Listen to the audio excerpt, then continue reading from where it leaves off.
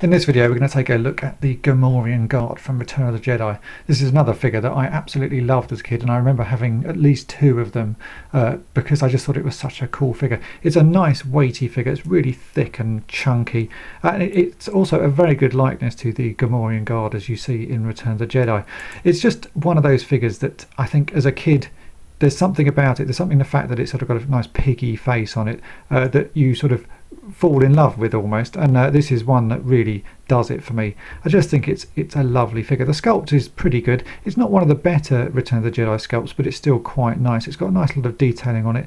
The sort of fur effect across his chest and stomach is pretty nice actually, and also the muscle work on his legs just looks excellent. Really nice beefy muscles. I remember picking this one up as a kid from a shop called Tesco's in Teddington, so I've again picked up a carded version fairly recently just to sort of bring back those key memories. It's a pretty good card. It's got a strange picture of the Gamorrean Guard on the front, which has been sort of heavily tinted, much bluer and greener than he is in the films, but I guess it's just an artistic license on Kenner's point of view. Again, this is a 65 card back, so you see Gamorrean Guard there, number 8.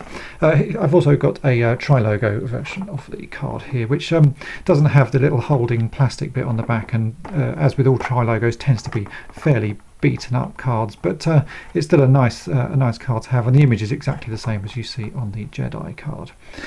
One thing I do like doing with these Gamorrean Guards is I luckily found a broken one fairly recently, so I've got bits of a Gamorrean Guard, and there's nothing better than getting a bit of a Gamorrean Guard and your Rancor as we have here. And if you have bits of a Gamorrean Guard, you can do the classic thing in Jedi and just have a foot in their mouth. And I think this actually just sort of makes the Rancor look extra special. So it's when I have my figures on display here, I quite often just have you know, Gamorrean Guards all over the shop being attacked by the Rancor, and a little bit just in his mouth there, just to finish off the scene.